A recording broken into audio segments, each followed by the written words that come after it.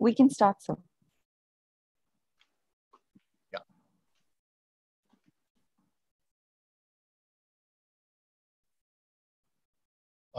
Good evening, friends, and welcome to the question hour. This is a continuing part of our series of Wisecasts that you've been doing.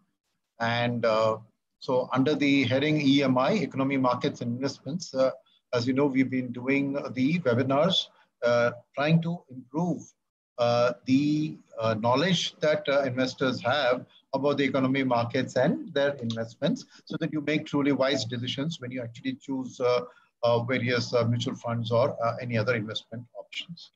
So we originally did a first E.M.I, which was a very extended one for about an hour and a half. We got a very good response, but then what we thought is that we should break it up into parts so that we can address it. And last week, we did the July edition. This will be a monthly offering from our side, these webinars. And in the July edition, the part one covering the economy, we did the webinar last week. Overwhelming response to that. We've had more than 120,000 views across YouTube, Facebook, and Twitter. And it's from about 300 odd cities. And it's obviously not just an urban phenomenon, lots of smaller towns and all that, phenomenal response. So thank you very much for that. And then we've been inundated with questions on these things, because we wanted to keep this 45-minute bit very rigid, and so that, the people don't allocate too much time to it. But obviously it throws up a lot of questions, and we've been inundated with questions on all the various media, Twitter, Facebook. So what we thought is that we'll launch a series called the Question Hour, which in the week following the webinar, right, we will do a question hour dedicated to that webinar. So then it gives you a week to go through. I know lots of people can't see 45 minutes at a stretch. You can see it, 15 minutes, 3-part bits. And then all the doubts and questions, we thought we'll collect it. And as I said, the response has been overwhelming. While we have said question hour, obviously we will have a limited amount of time to handle questions, and we'll try and do as much as possible. My team here will also try to consolidate the questions, similar questions together, right? But before that, right, now it's been a week. Now a week is a very short time for the markets and the economy. Data comes to us every day, right? So what I thought I'll do to you for the next 15 minutes is to give you a quick highlights package of what we did last week. And I'll then run you past the updates, that is post that, what are the data that has changed? So what is the view? Has it been modified? Remains the same? So that before we start the question, you get a good sense of the lay of the land. So let's do the highlights of last week's thing first. So first things first, on the economic crisis, right? We compared it to the global financial crisis and said that this time we expect a V-shaped recovery versus a U-shaped recovery. The reasons for that were multiple, laid out in the slide here. The second aspect is the unprecedented global monetary stimulus that's there. As you can see from the spike there, compared to the global financial crisis, multiple times the amount has been pumped in. In addition to that, the rate cuts which have been done are also taken the rates far lower than prevalent during the global financial crisis. So clearly, the governments have been far more serious and far more quick in terms of attacking this problem. And then on the fiscal side, that's the government spending themselves. As you can see, something like 1.5% of GDP versus that 4% of GDP. And the direction of the fiscal spending has been on the supply side, which is another reason for the V-shaped expectations. The medical response, of course, was the lockdown. As we all know, it has been a success world over. And today, the governments were moving towards easing their mobility and resumption of economic activities. Coming to India, the same. The only thing is that our lockdown was longer than the rest of the world and more severe than the rest of the world. So if you see as a proportion of the world, right, this is the data as of yesterday, right? If you have highlighted India there, and it's important to take away the success of our thing, because against the 17% share of the world population, we have 8% number of cases. So only half our share of the world population, and more importantly, of the share of deaths, it's only 4.5%, and our recovery rate is better than our this rate. So by and large, you must admit that the lockdown has been a success medically, and not only that, we have succeeded in protecting most of India from the impact of the coronavirus. So the red spots are the containment zones. Unfortunately, the GDP is concentrated there. So while most of India is free of the virus, yes, the GDP is in the containment zones to a large extent. So the economic recovery will naturally be slower. right? So this summarizes what I just said to you now. So we have moved to unlock 1.0 and unlock 2.0 now. But the Indian response as compared to the global response was affected by the fact that our economy was already in a slowdown, right? So if you see here, the GDP, right, has come down. Last quarter, especially, it has come down because on top of an existing slowdown in the economy, we've had the COVID come and take it down further, right? So as a result of fiscal deficit, which you originally thought would be 3.3 for this year, already pre-crisis, it had moved to 4.6. So naturally constrained. Any stimulus was constrained by the fiscal deficit challenges. And still a 21 lakh stimulus was announced, which would have actually implied 16.7% fiscal deficit. Obviously, we can't afford that. But innovative structuring, which I call Jugaad, which I will not go through now in detail, has taken the fiscal deficit only to 6.2 instead of a 16.7, which would have been. The innovations you saw last time, so I shall not repeat it unless somebody has a question. So the total fiscal deficit of the state plus center is expected around 11.5% this year in terms of the fisc. So at the same time, the short-term impact obviously is quite severe. The medium-term economic outlook, as I can just remind people, arises from the opportunity from China's population aging faster than India's. India's for next 30 years is likely to be a positive supply of labor into the economy. The second is that relative to the actual number of people, we are taking on 6 times the people that China is losing. Third is that from a per capita cost point of view, we are at 1/5 of China, again a big advantage. Fourth is on a skill level, with this basic moderate advance we have in all the places. And more importantly, India has made a strong jump in the ease of doing business, EODB rankings. As a result, today we compare very favorably as a destination. So this augurs well for our economy that foreign manufacturing can shift from China mostly into India, right? So FDI is critical for that, for our economy to grow because we don't have the capital. Our fiscal deficit is already high. So the government's fiscal ability to spend is low, right? Number one. So fiscal FDI flows have been rising. We account for 3.3% of the world. We are ranked 9th in the world. Government has been taking further initiatives. What? Corporate tax cut for new companies to 17%, equal to the best in the world. Plus sovereign wealth funds, pension funds, further their dividend distribution tax has been removed and any tax on interest also is away for SWF. Third is the fact that India has got a stable currency. That's very positive for our country because any FDI, FII flows come in. They don't like currency volatility. We have $500 billion of reserves and the long-term rate of depreciation of any country is decided by the interest rate differential, which has roughly been 5%.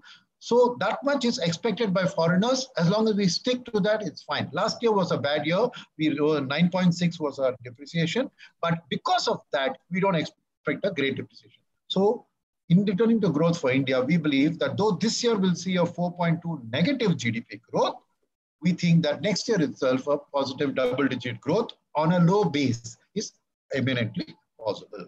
So that was the highlights. Let me just quickly take you through what are the updates. I showed certain slides. They have now updated them for data later. And here I will tell you that green shoots which are visible, right? We talked about driving trends, right? I've updated that to end of June. We've talked about Apple mobility trends in the various countries. We've talked about American consumer sentiment. As you can clearly see the V-shaped up there. You can see restaurant bookings coming up there. You can see the US real personal consumption expenditure and the unemployment rate. Unemployment rate is coming down. So both again positive and household debt to GDP of America, which was 97% in the previous crisis, is only 74%. So American consumers have room to borrow to grow the consumption basket, right? So the Baltic Dry Index, right, is another indicator. As you can see, in the pre-crisis, it was 1,090 levels, come down to 600 due to the crisis and has bounced back to 1894. So clearly, people are booking ships to send their goods out 3 months, 6 months down the road. So clearly that impact is clearly seen. But more importantly, China was the one which got COVID first. And hence following the China recovery is something the markets are closely eyeing. So as you can see, China has had a V-shape. The US and the Eurozone are also following through. Same with the China manufacturing and services PMI. Both have seen a V-shaped jump back. Infrastructure and capex are actually leading the growth in China. Plus, in the services industry also, you can see that by end of second quarter, third quarter, fourth quarter, Chinese economy should be back to pre-COVID normal levels, right? So the developing story of the world is a world trending towards a V-shaped recovery in GDP. Come to focus on India, we said that India is comparatively most successful, but there is one thing which we need to remember that most recently, this was the slide I put up last time. And this is the difference. As you can see, in just this 1 week, India has added 216,516 new cases. And our share of the world thing has gone up to 1.9%. So while we did a very good controlling of the medical crisis initially during the lockdown, as unlock 1 and unlock 2 are opening, that is itself spreading the virus. So to some extent, we have to be cautious on the economic recovery. That's what I want to show you here, that actually the unlock is coming with an increase in number of cases, but we are still better off compared to the rest of the world. But from our economy recovery perspective, the opening up, it's something the other countries also experience. So COVID's trajectory is important for us to follow. So as you can see, case flattening inside with number of days to double. We should track this. Recovery and death rates with a 14-day lag, right? So can you see recovery days going up? So these are the things we should continuously track to make sure that the fresh cases don't come and affect the economy too deeply, right? So this is where the unlock phases have come through. The other thing which there is a question here, so I thought I would actually include the slide. People have asked me the Atmanirbhar package, how far is it? So as a part of my reply to the question, I want to leave this slide here. So the 3 lakh crore of collateral-free loans for MSMEs, you can see 1.2 lakh crore has been sanctioned and 62,000 crore has been disbursed. 45,000 crore partial guarantee scheme, you'll see 31% of that has been approved and another 13% is the process of approval. So you can see in each one of these, right, there is progress happening on all the Atmanirbhar program. So that's one answer to one of the questions which came up, right? And the other growth part is you saw that most of rural India is not impacted. So the Kharif sowing has jumped. An early monsoon, fertilizer consumption has gone up. That's good news. Job demand is good news. Unemployment has gone back to pre-COVID levels. That's good news. All of these slides have updated further data to show you that the graph trend remains the same. You saw the number of business eligible was at 70.5, slight drop to 69.2. And traffic congestion, again, the same story. Daily registration of motor vehicles, same story. Power generation, the same story. Household work, we already saw this slide. And these are some short frequency indicators. If there are specific questions around these indicators, we can come back. Otherwise, it's a very complex slide for you to see. E-way bill generation date, 7th to 13th July. So we have done it. It's again, you're showing slight flattening, right? Electronic toll collection. It had sharply gone up and then now is flattening. So that's the message I want to give you, right? Jeffries TV's ad index. Again, a sharp bounce back, but then a leveling and a flattening. And manufacturing PMIs rebound, right? So from that point of view, we also saw that exports were normalizing faster than imports, as a result of which our current account has turned into surplus, which is good news from a fiscal deficit perspective. So on the economy itself, this is the World Bank's projections. They stick to that. So as you can see, India in the middle, 4.5% GDP down. And next year, they're expecting a 6% GDP up. These are calendar year numbers. I'm showing a 10% because the 3 more months which you add will make a sharp difference to the GDP.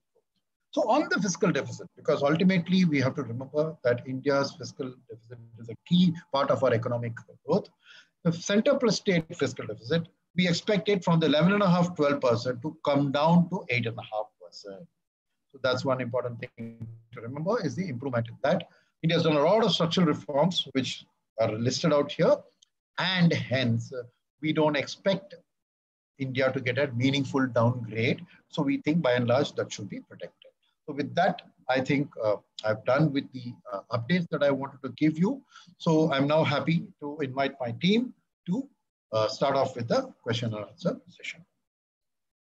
Thank you, Sunil. Here's the first question. This is from Deepa. For the current spike in the market, what are the points we need to be cautious about? what is the ideal communication to clients? So I think the important thing in the current spike is that it's a liquidity-driven spike. So as I was showing you from the economic data, a V-shaped recovery in the economy is expected, and the markets were anticipating that, and the spike happened. Why did the spike happen? Partly because of this, and partly because of the fact that there is money to buy. And now, what is to watch out for is this liquidity at risk? Now, how will the liquidity into India be at risk? One, the US election uncertainty. So keep a watch for that, because any adverse news there could mean a reversal of flows. Number two, if the world economy, if Chinese economy is going to recover very fast, there could be a diversion of flow into China. And if the developed economies are recovering faster, there could be more money chasing their own home markets. Number two. Number three is this immediate V-shaped recovery that you see. And as you can see in certain economic indicators, it is showing a flattening. So there is obviously a pent-up demand which leads to a jump up, but you can't expect that the same rate of growth will retain. So there will be a flattening, and the markets will also recognize that. So I would suggest that to track these economic indicators closely to see whether the initial V-shaped bounce back is sustaining, slowing down, or reversing back, which could be due to the COVID crisis itself. And medically, as you saw, the number of cases are increasing. So lots of factors there to keep in mind in terms of advising the clients to keep these economic trackers in mind, because the markets ultimately are a lead indicator of the economy. Next question. Right. Yeah. The next question is from Sandeep Bhushetty. In India, it looks like stock-specific rally in the market. Do you think about a broad-based rally in the coming time of markets? Well, I think that it's going to be stock-specific for some time to come, because if you recollect one of the slides I put up, so what happens in every sector, there are companies are affected by COVID very, very differently. And second aspect here is that whether you take a medical thing, they'll say which pharma company can get this better than others. If it is a telecom, they'll say who's going to gain market share. So I think in a time when the economic recovery is happening in the future, right? Only when the reality of the economic recovery is broad-based will your stock picking be broad-based. Right now, fund managers, whether they're FII fund managers or domestic fund managers, are trying to find the winners who will, A, not go insolvent in this downturn, and two, be able to survive and grow in the upturn. You can't say that now today that all companies will grow. So I think a broad-based rally is going to take some time to come. I think you will have to look at it as specific to companies, specific to sectors within companies within sectors on who will be the winners. So I think it's also in such downturn times, it's a winner take all. So even a slight winner, it's like, in the voting you see, right? Even one vote more and you get the full seat to yourself, right? First past the post, they call it.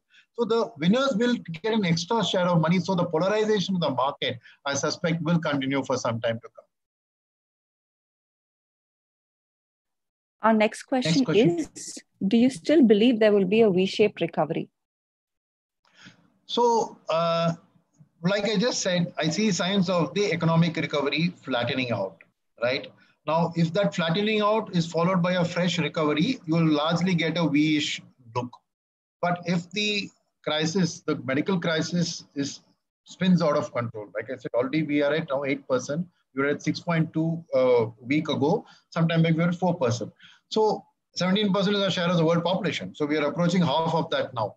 So I think that if the medical thing takes a turn for the worse, right, and you will see that, there's a corporate in Maharashtra, right, who had 200 plus workers test positive.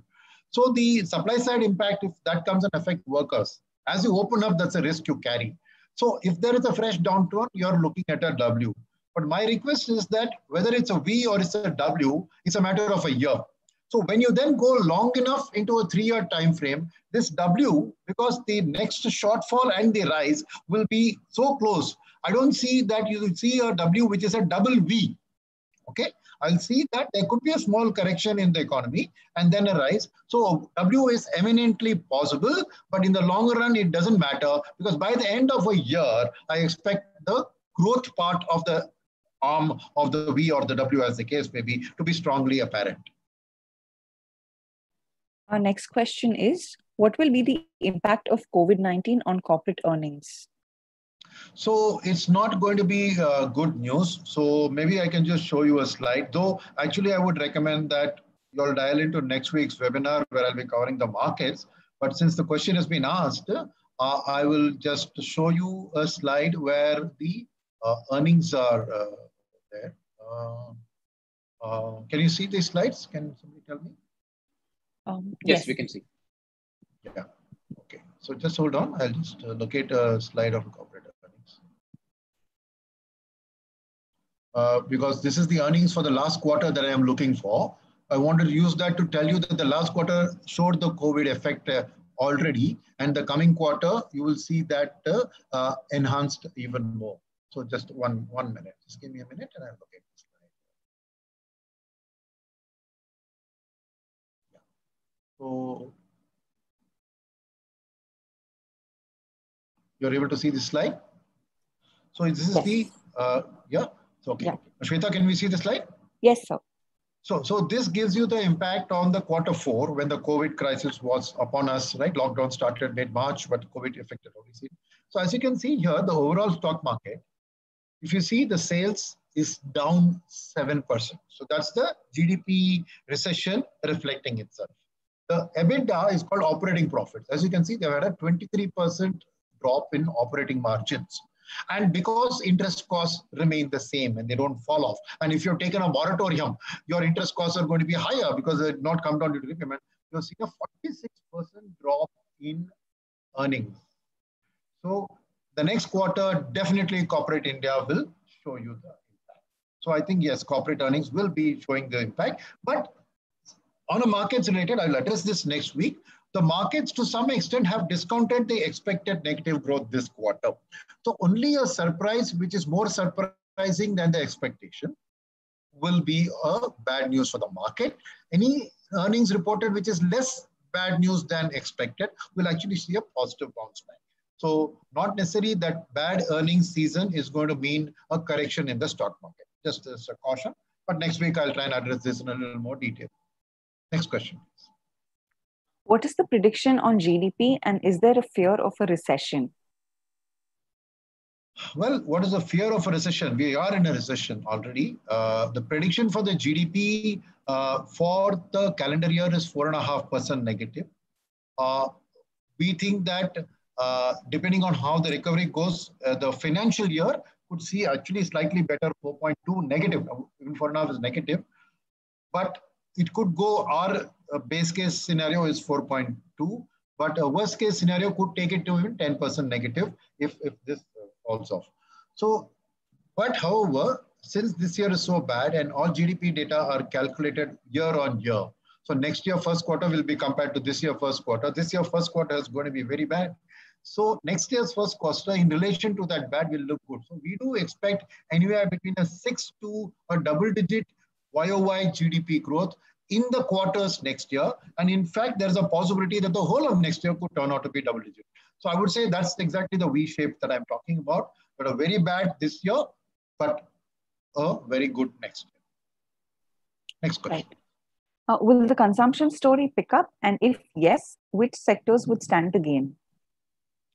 So I don't see a reason why consumption should not pick up for the reason that the lockdown introduced an artificial crash in consumption, right? And so in terms of a pickup, there is a pent up demand. So clearly the FMCG, the fast moving consumer goods will see the pickup, but again, market related, the market is already knows that they've discounted that. So the bounce back in the FMCG valuations may not be so great because market knows this. The second sector which can show a recovery is any consumer durable which is used in rural India. The reason being, as I showed you, the COVID impact has been less on rural India. We've had a good Rabi harvest. We've had a good Kharif sowing.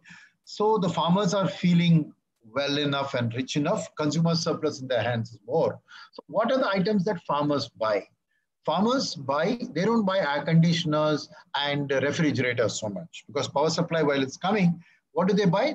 For them, a status symbol is always a vehicle. So a guy who doesn't have a vehicle who's a two-wheeler, a cycle will buy a two-wheeler. A guy who's got a two-wheeler will go into an entry-level car. The guy who's already got a decent car will go into upgrade into a car, one. Second is, so auto in that segment, both motorcycles, scooters, as well as cars should be a pickup. Second is with the sowing, and he's feeling good about the monsoon. Automobiles which are used in his business, that is the agriculture business, which is tractors, power tillers, those should see. So I see that in the consumption story, auto and related components. And mind you, in auto and all of that, they are largely rural consumption driven. Urban consumption will take time. So you got to look at the kind of vehicles. So I would say two-wheelers, entry-level vehicles and tractors and power tillers are probably at the lead of the consumer durable story. Others, things like refrigerator and all that, sadly for them, this lockdown has come in the heat of the summer. That's when their sales picks up. So I think they have missed the boat for this year. The best selling season they have missed. So there will be a slightly delayed recovery on the rest of the consumer durable pack. So the next question we have is, which sectors of the economy are likely to recover the fastest and slowest? So the fastest, as I said, I would expect auto to show a pretty good recovery fast because of the reasons I explained in the answer to the previous question. FMCG will also recover well because those are the people have been pent up. The third thing is I would expect is the services sector because going to malls, going to movie halls, all of this is a pent up thing. So when they unlock really works and everybody goes out, they will rush back to do the things they normally like to do. So socializing. So I think that would follow.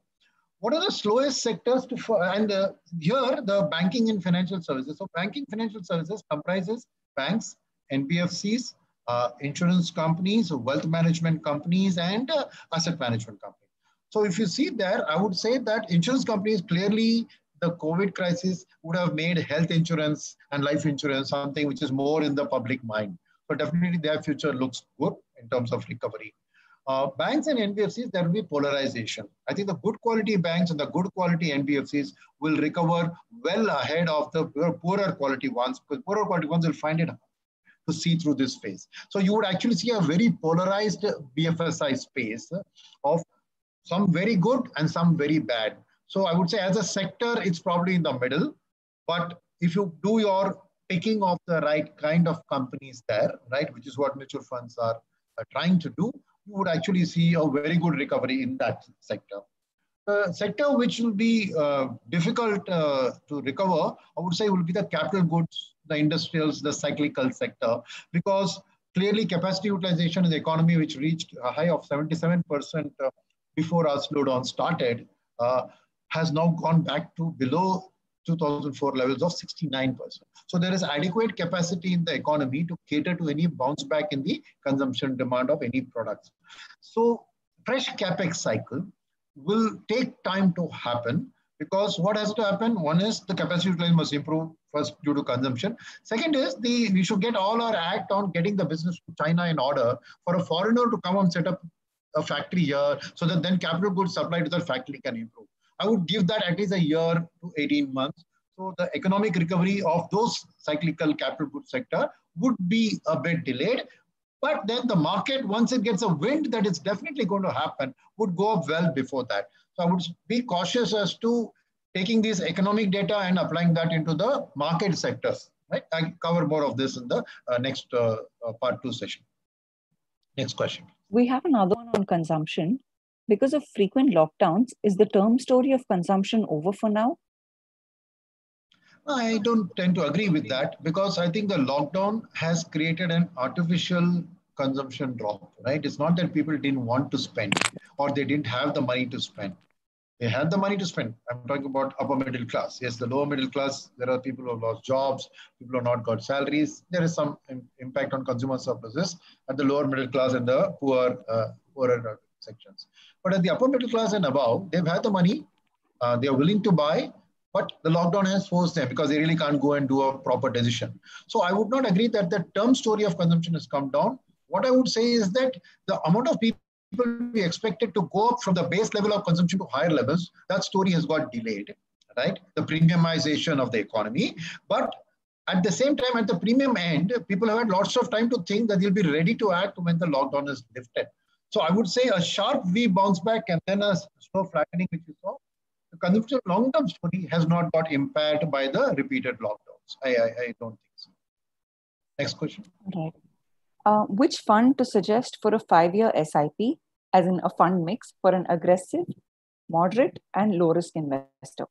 So I would request you to be patient for just one more week with me, because this is more about the economy that I talked about. I'll talk to you in detail about the markets. I think the following Wednesday, I think we planned the next session. So request you to be patient. And then the following week after that, we'll have a questionnaire on that. So any questions you have on that, I will be happy to address them. So I'd request you to just be patient for just about a week. All right. Next So question. the next question, what is your outlook on oil prices?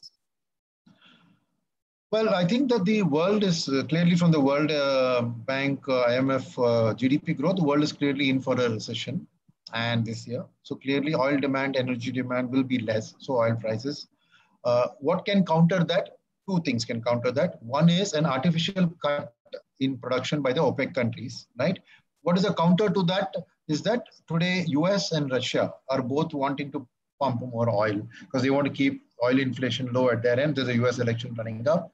And so from that perspective, I think oil supply will be compensated by US, Saudi Arabia, which is also generally following US dictates. So I would say that oil prices will continue to remain soft. The other counter to when oil prices can rise, if China shows us very sharp V-shaped recovery, China is one of the largest energy consumers in the world. So I think that could trigger a little bit of a rise. But our sense of the whole situation is that we think that oil prices are today very low, right? We don't think that this is sustainable. So I see a medium-term trend of oil at $45 to $50. That's the basis on which our fund allocation is done. So I think at $45 to $50, the cushion, the good thing is that it's a good middle ground to also adopt from any strategy perspective, because if it stays at 30, the wrong hit is $15. If it goes to 75, the wrong hit is $15 to $20. So if you stay at a $45 to $50, we find it's a reasonable thing, which can't sway the decision making based on that price go too wrong. All right. Thank you, Sunil. The next question is, please throw light on the pharma sector, as we are the biggest importer of API from China. As the current scenario, the world is against China and India is also running boycott China campaigns. Yes, India is the largest importer of API, but at the same time, the demand for any COVID vaccine or drug will have to be made in India. And it's not necessarily true that that vaccine or that API is going to be from China. It could be from anywhere in the world, right? Because it depends on where the discovery happens. So I think that the outlook for the pharma sector, I would say, is still good. And it's not just pharma. If you look at it, it's a healthcare sector. So I would add the fact that diagnostics, people are now much more going to be the testing, the antibody testing. So I think diagnostic labs are going to be a good bet. Hospitals are going to be a good bet. So I think the overall pharma story, thanks to COVID, has taken a turn for the positive. But longer term, bear in mind that once the COVID-related matter is over, whatever, 12, 18 months from now, pharma itself, as a very drugs are sensitive in terms of both price and FDA regulations and all of that. So I would again say that it's a cautious sector. For the next 12 to 18 months, it's a good sector to look at. But over a 3 to 5 year period, one has to always constantly revisit this sector. The next question, sir, is what are your views on COVID? How long will COVID be here in all countries? 1 year, 2 years or more? Well, from what I read about it is that I have a very different take on this, right? So if you see the Spanish flu or if you see the SARS crisis, right? They went away very fast because something called herd immunity developed. And so they the immunity spread to a larger part of the population. So fresh Spanish flu didn't come in effect. So it was a very severe initial impact, lasted for a few months and then disappeared, right? But unfortunately, because we are now smarter, we are more humanitarian concerned, we have far more technology available, we have chosen, and because we give value to the economy, we have chosen to do this lockdown. Now, in the lockdown, we have prevented the medical virus, right, to spread. So while we have contained it and we have allowed the rest of the economy, wherever there is no COVID has not spread to come bounce back and you're seeing a V-shaped recovery, we have prevented herd immunity from happening. So that's one reason this will last for a longer bit of time because it can die only when herd immunity spreads and a significant proportion of the population gets immune to it. We have distorted that picture. So it's going to stay for a fairly long time, albeit in a milder form, because by then we will have a lot of medicines which can arrest the decline, which can prevent the deaths and do. So I see a mild, the COVID coronavirus itself lasting for a fairly long period of time, but in a manageable, it will become like a super common cold, your flu, normal influenza flu, it will be like that. That is my read of this as a perspective.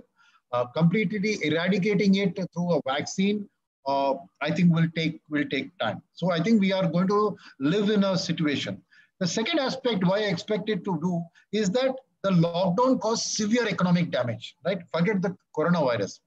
So the severe economic damage has forced the governments to unlock perhaps a little earlier than they really medically they should do.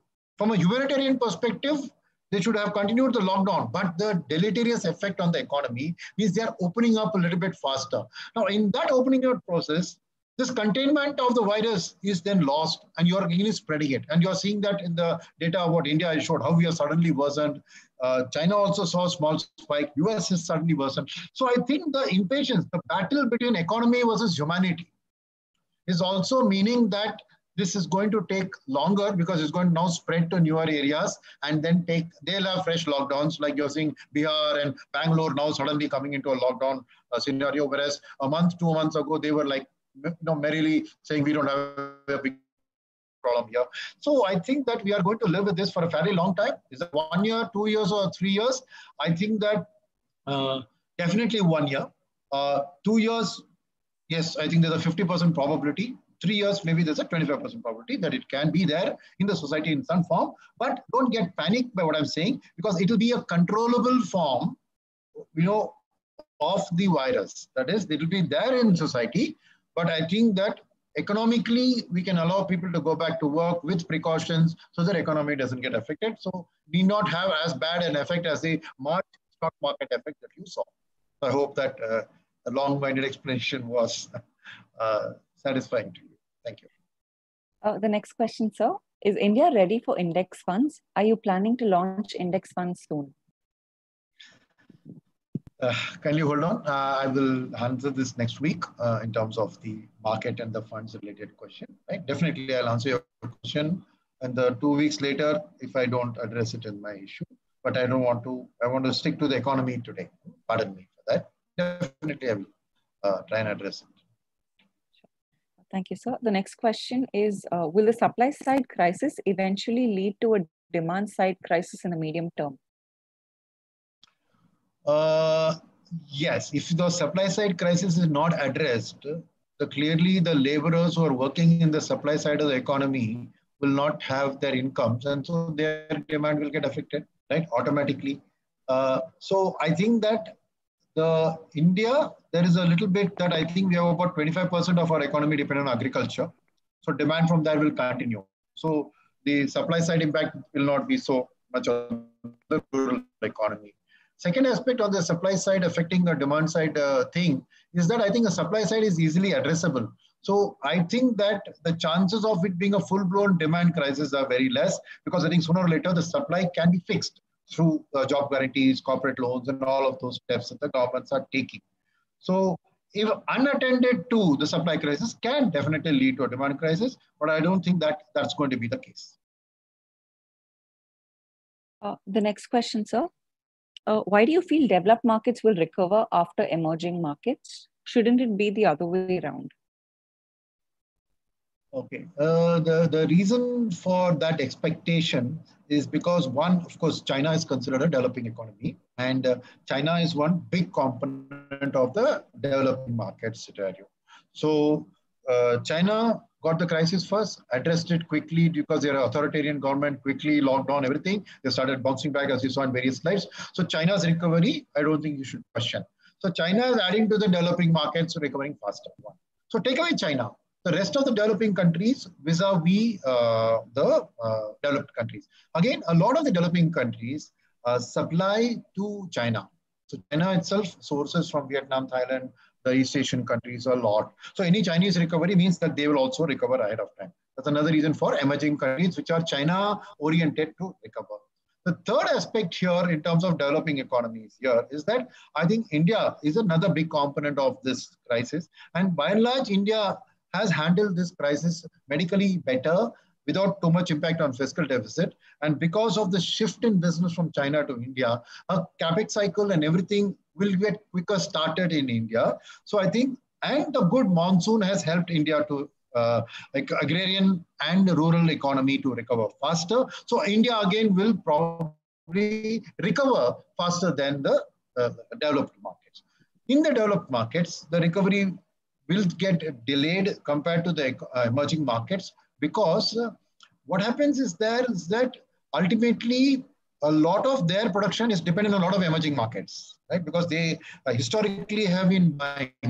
So while the emerging market may supply, that supply will go first to satisfying their local demand, and then it will come to the export demand. So the developed economies, right, they will take a little bit of time to come back and recover.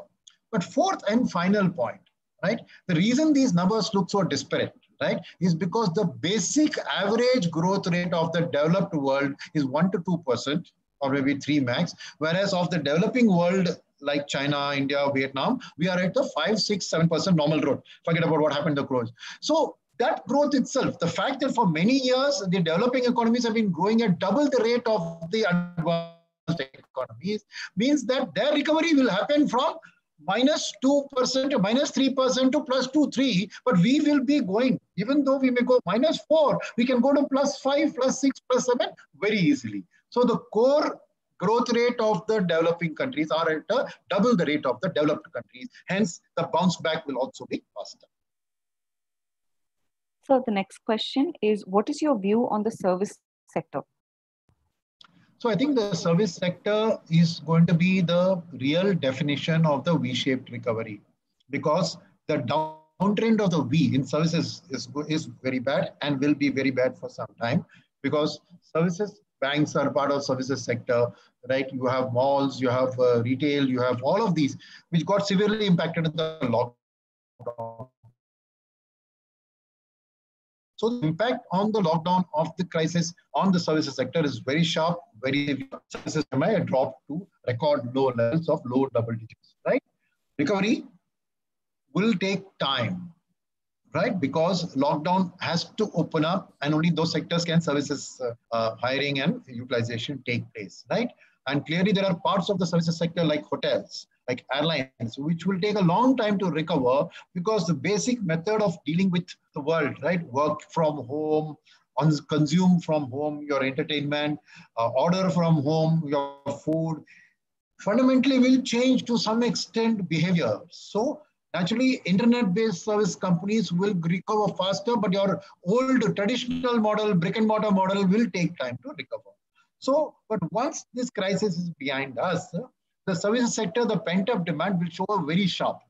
So I expect the services sector to roughly show a W-shaped recovery, because like I said, immediate bounce back in certain sectors will be there. Then as the lockdown opens up, unlock opens up, there will be some amount of correction and then a sharp rise. So I would say that in a slightly longer term time frame, services sector will actually outperform because of the sheer bounce back. But in the short run, it is definitely more affected. As you said, manufacturing PMI has bounced back faster than the services PMI. Our next question, sir. What is the optimum exposure one should have in foreign securities? How long do you think the Fed can continue to provide liquidity in the global market? So see, foreign securities, I would say that the Fed has an unlimited supply of money. So until they see the green shoots of US economy properly and get a conviction there, they can continue printing money. The current year's US fiscal deficit is going to be 19% of GDP. That's not worrying them. So I don't think there's any limit to what the Fed can spend, okay, technically. Definitely Mr. Trump would influence them to keep doing that till the end of the year because of the election. So I see that next year, post-election, depending on how they recover from COVID, whether Mr. Trump or Mr. Biden comes to power, and, and this will decide the future course of action. So from a foreign securities perspective, right, bear in mind that if you have a 3 to 5 year perspective, the rupee depreciation would come to your help, because rupee over a long term has a 5% depreciation. That's straight away something that you will get a benefit over the longer run. In fact, last 1 year, it's actually depreciated 9%. So depreciation works to your advantage when you invest in abroad. Second aspect is in your asset allocation abroad, right? You got to look at it that developing countries are going to recover faster than developed countries. So hence your allocation in foreign should be to developing countries. How do you play developing countries? Whether you want to directly invest in developing countries stock markets, gain high risk, high reward. Do you have enough information about a Vietnamese market or a Korean market or this market? So using mutual funds which have exposure to diverse geographies in international, so that you get the benefit of the dollar, the rupee depreciation there, plus the growth of the emerging countries apart from India. Indian growth, you're going to participate through your Indian investments in any way, right? So non-India growth, whichever companies are positioned to capture that, whether they are listed in the developed markets or developing market doesn't matter. But the economic growth should be captured. So I would say, yes, good time to invest in foreign securities as a diversification to your portfolio, but pay special attention to, is that portfolio truly diversified? Our next question, sir. Do you expect interest rates to remain low for an extended period of time? Well, I think that the extended period of time is the clue here. Definitely in the short run, we are not going to see GDP growth recover. RBI food supply is going to be strong, so we don't expect food inflation to rise very fast. Oil prices are going to be soft, so we don't expect that imported inflation to come up. So given a soft inflation outlook, we do expect interest rates to remain soft. The only question here is the borrowing of the government, which is going to be quite high in terms of meeting all the expenditure that they have promised on the Atmanirbhar program and the regular stuff. So the government's borrowing means that GSEC rates will not come down as much. They've already come down significantly, but they will probably remain or go slightly higher. So interest rates as defined by government borrowing rates, I don't see a sharp drop. In the rest of the economy, clearly banks are flush with money. That's why they've been cutting their savings bank rates and FD rates. So they are sitting flush with money, and unless demand for money sharply jumps up, right, it's not going to be a case, right? So because of that factor, you're going to see that lending rates will remain soft in order to boost demand. So I do expect that for the next year, year and a half, 2 years at least, rates in the marketplace will be fairly soft. In fact, the commercial paper and other debt security market are already showing that, and top corporates are able to borrow 90-day paper at 3% and 4% easily. So I think reasonably soft market economy rates are in the anvil for at least about a year to 2 years. I don't see a problem. After that, you have to see whether next year's monsoon is going to be great and whether Indian GDP grows, in which case the growth inflation trade-off might lead to RBI wanting to hike the rates. But for the next year or two, I do see a softer interest rate regime. Our next question, sir, is from Abhijit Parekh. Regarding fund performance, our small cap fund lags performance by a heavy margin. I think we can avoid the questions on the market and the fund performance. Sure, sir. Right? I think if you see any such questions, you keep them parked. We can handle it in the next absolutely question hour on the next market. So you can straight away at your end look at it. Let's speak to the economy. Sure. Okay. The next question then, why do you feel lower corporate tax rates will attract more FDIs? What's the connection? Well, it's a straightforward, right? Of FDI is foreign direct investment, right? It's that money which comes in to set up a factory or a shop or anything here. Now, how does that money comes in dollars or in euros or whatever, how will he take back his money? From the profits that this company makes. How will he take it back? By either he will list it in the stock market here, and so he will offload his shares and take the money back, or he will take the dividends from the annual earnings of that company. Right? Now, if the tax rates are low, so he sits down and does a 10-year projection. Right? Anybody putting in 1,000 crores into India will say over 10 years, 100 crores a year, if I take out, I'll get my money back. Correct? So if you're going to tax it, that's going to limit the amount that he can take back. End of the day, it's a net present value of his investments. Whether he does it in Vietnam, does it in China, does it in India, the relative tax rate means that that's the money that he can earn back from the capital, because he will be borrowing that money from a banker overseas and he has to repay that. So the tax clearly is a very, very important factor, because the NPV, that is the payback period of his project, will come down because of the lower tax rate. So I think it's probably one of the most critical factors that a foreigner looks at. And in fact, just cutting the tax rate did not serve the purpose. Feedback came from the potential FDI people to the government that you are given a lower tax rate, but you're taxing my dividends, because that's the only route through which I can take my money back. So the government, in fact, in the budget which followed the tax cut, they immediately waived dividend distribution tax. So clearly, in all of the things, right, everybody, whether it's a foreigner or an Indian, looks at tax as an unnecessary expenditure, and he feels, why should I give it away to the government? So any easing there is definitely a huge and big positive boost for a foreign investor. And I do not underestimate the power of that. And I'll tell you, one of the reasons India's manufacturing cycle did not take off from a Make in India and export out of India perspective is because since 1997, we are the only country of all the emerging countries which kept its tax rate at 35 to 40%.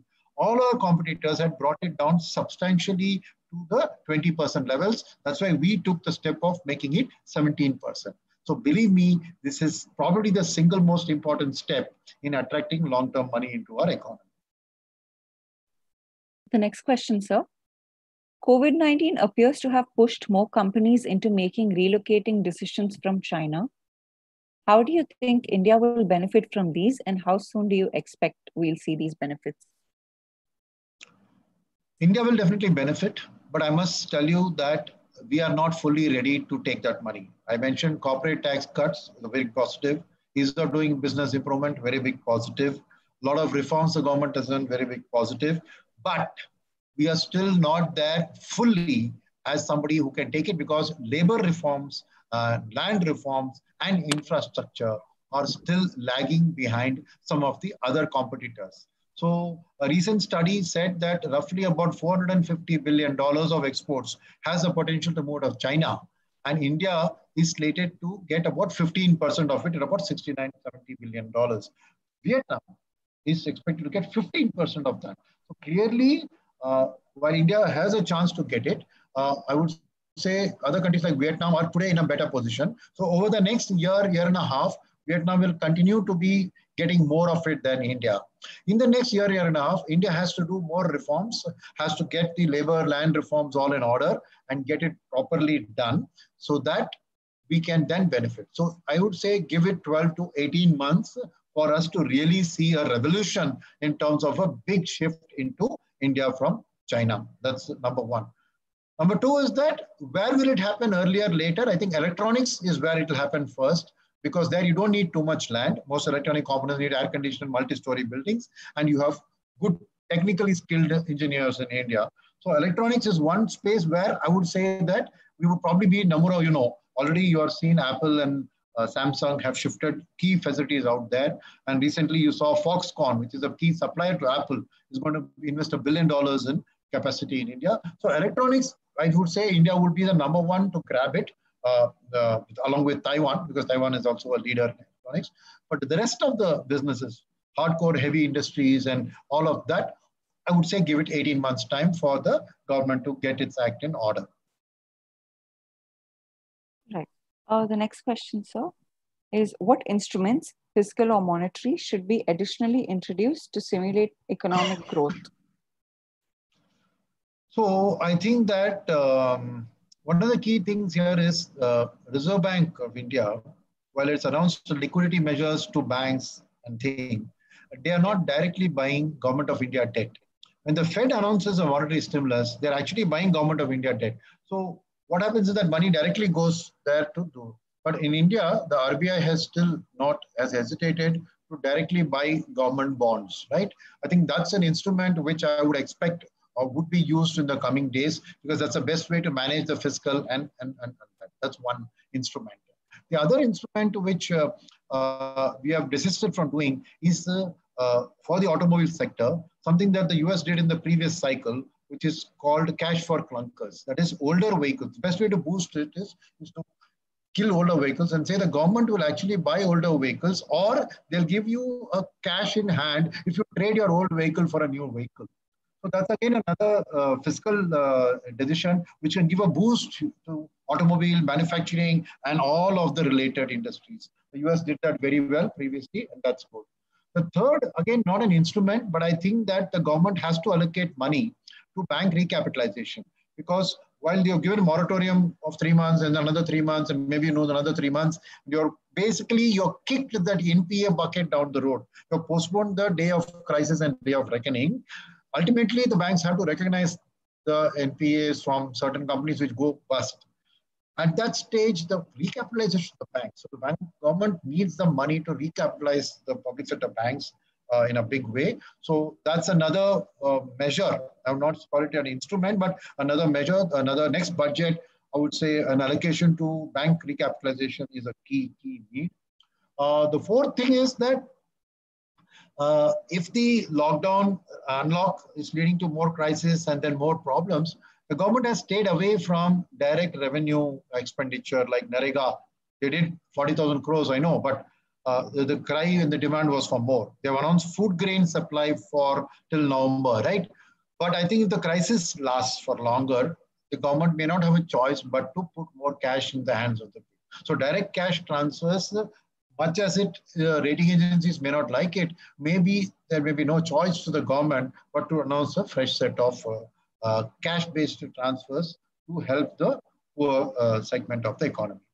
But instrument-wise, I think there is nothing much more. I think more or less the guarantees was a good instrument that they used, and they can enhance the usage of guarantees by announcing guarantees for loans to a much wider set of sectors.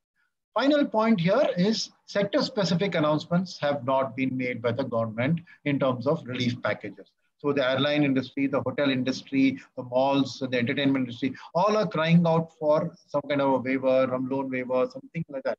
So instruments like those, which are targeting specific sectors, again, the government has not yet entered that arena. I would say that in the next 6 months, the government might want to do that to help them out, because they are critical. Ultimately, you don't want a monopoly situation in an airline or a monopoly situation in any industry. So the government might step in on a sector-specific aid or help. All right. We've received many questions from viewers on the markets and funds, which we'll address in our next question hour session. In the interest of time, we'll take one final question on the economy. For the other economy-related questions, we will leave responses in our comments section and take a few in the next question hour session. So the last question, sir. Can you explain what you meant by W-shaped recovery you mentioned earlier? What does it mean for the economy?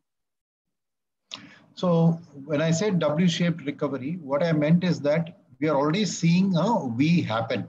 That is, the fall has happened, and lots of sectors, including economy, have seen the bounce back, and though the V is forming. Now, the initial bounce back was sharp and swift because the pent-up demand was getting expressed. People who didn't buy a car for 2 months went and bought cars. People who didn't go anywhere, open up, they went and saw movies. So the immediate bounce back was there. Now, when a V-shaped recovery means that bounce is sustainable, means it's a V, means the rest of the arm of the V continues to grow. But as we are seeing now, that wherever unlock has been announced, we are finding that the coronavirus has again reared its head. Again, fresh lockdowns are being formed. So naturally, there will be a slowdown. So it'll be stable and it'll go down. So when the half V has been formed, second half, and then again, due to the fact that unlock has led to the coronavirus reappearing, means there will be a further slowdown in those sectors, especially in those cities. You will see a drop again. But then when they do a fresh lockdown, now they would have learned from the experience, and the future unlock will happen when they have a clarity that everything is normal. So then the true arm of the V, which didn't get completed, will get completed. So you'll end up with a W-shaped recovery. Implications for the economy are nothing but a delay. So if this year we are expecting a 4.5% negative GDP growth as per the IMF World Bank, right, as of now. So if you take this into account, that minus 4.5 could go to 5.5 negative, right? That's the impact on the economy. But I still believe that the following year, whatever happens, I believe that by April, May, June of 2021, we should be beyond this VW, whatever, and be firmly on a recovery path. So I don't think the following year's GDP growth is going to get affected by whether it's this year, is it a V or a W that is going to be seen. So short-term GDP growth will go even more negative if it's a W, but longer-term GDP growth, I don't think will get significantly affected in the following year, FY 21-22. You should see a good, healthy return, whether this year is a V or a W. I hope that answers your question. Thank you. And that was the final question we could take due to paucity of time. Thank you once again for the overwhelming response. And I'm very glad that this questionnaire format has been received so well by the viewers. We'll keep going. So you can look forward to Sundaram coming back to you every month with an update on the economy and an update on the markets, sandwiched by 2 questionnaire sessions, so that in that process, in the process of a month, you will get a good perspective on the economy and the markets and your questions. And I think the real benefit of these questions, first, I'd like to thank those who asked the questions. They took the trouble to actually go through the presentation, understand it, and come back. Thank you for that. But more importantly, the people who have dialed in, and the people who will be seeing this YouTube link over the next few days, as will be made available, you will learn from the fact of how others have asked these questions. It may have occurred to you and you didn't ask, or it may not have occurred to you, but because somebody else asked, your knowledge would have improved. So I think this questionnaire session has been a big, strong step in making our investor community a wiser investment community, which is the original purpose behind this WiseCard series of webinars. Thank you for your overwhelming support and look forward to being continuously in touch with you all over the coming weeks and months. Stay safe during this period of the crisis and all the very best to you. Thank you.